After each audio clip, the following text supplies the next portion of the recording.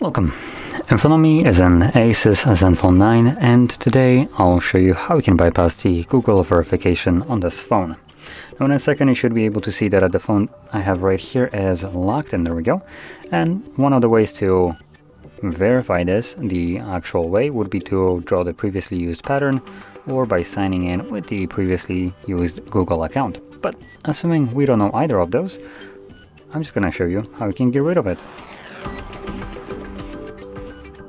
So, to get started, we're gonna back out to the first page if you haven't done so. So if you're starting from here, you want to progress just a little bit through the setup till you get to the Wi-Fi connection page. Select the network that you want to connect to. I have already done so, as you can see, and then back out again to the first page. From here you will select readability, readability, and then select talkback and enable it right over here.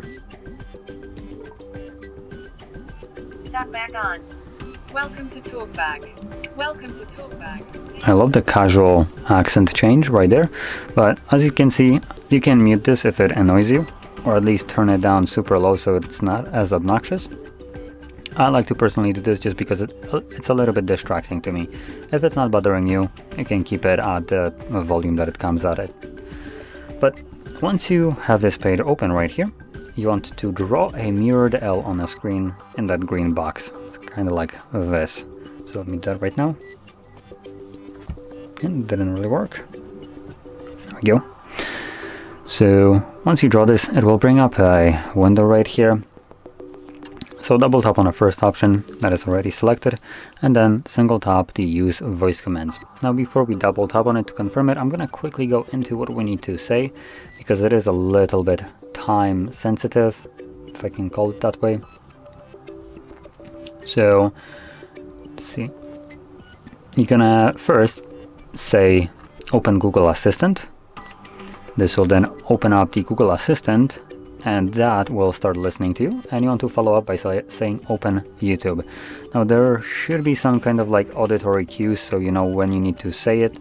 If you don't have any auditory cues, you usually also have some visual ones, like a green dot that shows up somewhere here, but I guess we'll see how it's visible in general when I actually start doing this. So I'm gonna now do it, and you can watch along and just see how it's done. Open Google Assistant. Open YouTube. Opening YouTube. So you could hear three different beeps. One that basically starts listening to me when I say, or once that happens, you want to say open Google Assistant. Then you have a different beep that signifies that the command was accepted, and then another one, a third one, that Google Assistant is now listening to you. And once you say open YouTube, it obviously opens up YouTube. So anyway, from here, you want to now hold volume up and down at the same time. Press and hold both volume keys for 3 seconds. Select turn on. Talkback. And hold those two keys once more. And now we can use the display normally. So from here you will select the account icon, then you're gonna navigate into settings, about, and then Google privacy policy. Select accept and continue, and no thanks. Once the browser opens up, you want to navigate to HardReset.Info/bypass. I'm gonna write it down myself, and if you need a moment to copy it yourself, do pause the video.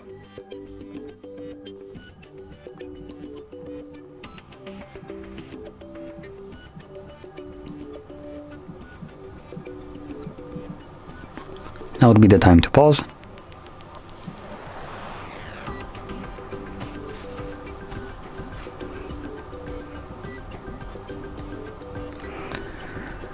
From here, you want to navigate down to settings. Click on it. This will open up the phone's settings page, and we're gonna start off by navigating to apps and notifications. Then you want to select see all 40 apps and tap on it 3 dots and also select show system. Once we see the system applications, you want to select Android setup. So there is one. It looks like there's only one. So just select it. Here you want to choose force stop and OK. Then go back once. And you want to now scroll down to Google Play Services, I believe.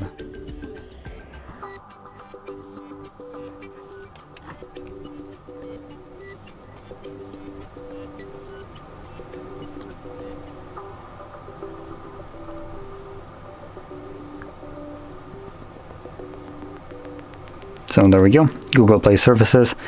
As you can see, it's a little bit like past half the point, like list.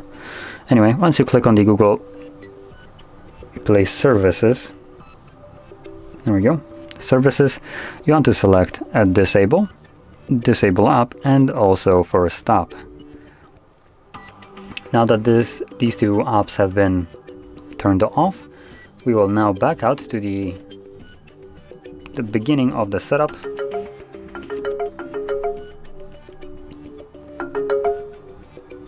I also recommend muting it, just because our Play services are turned off. The phone will start spamming it that it cannot access the Google Play services. So yeah, I would recommend just to mute it so it's not as annoying. And here we're just gonna progress through the setup.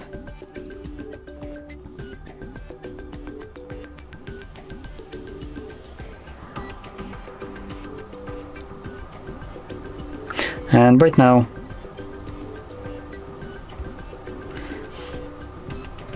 you want to skip through everything that you can.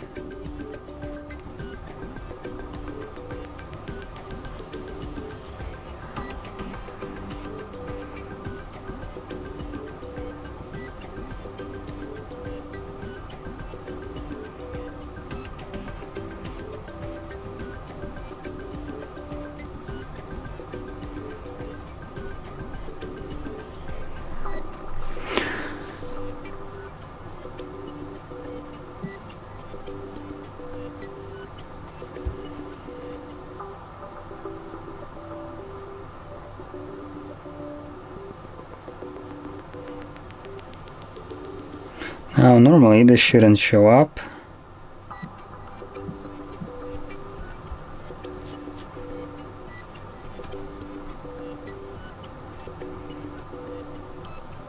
Normally we should see the home screen, but for some reason, as you can see, I don't really see a home screen. It's prompting us to turn on Google Play services, which is not really what we want to do. So I will try to progress further, and I guess we'll see if that actually works.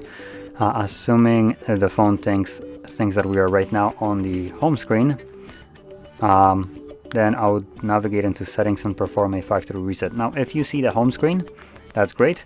I'm gonna assume that for you it went the correct way, like it did for me.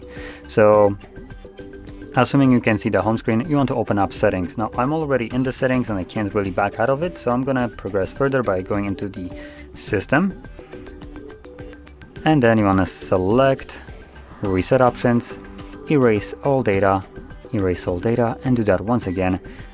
And this should start a factory reset of the device, which is something that you do want to perform. Now, as you've seen, for me, it didn't boot up into the home screen, so I am uncertain if this will actually work.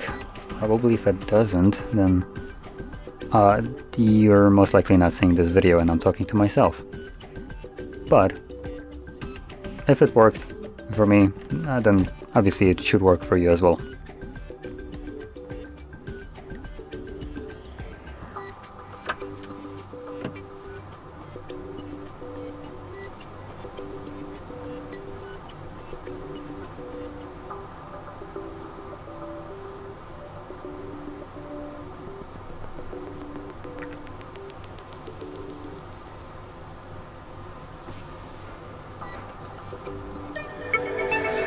Okay, so you can see factory reset has now finished, which was really quick, and I don't see any lock icons, so hopefully this worked.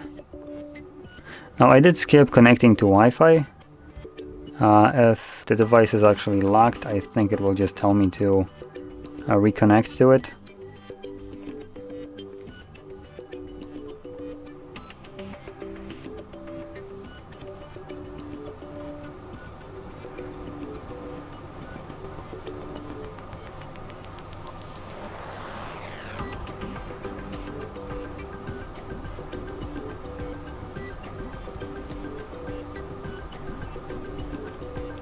Yep, so it worked just fine. So there we go. As you can see, now we're on a home screen. At least I am now on a home screen.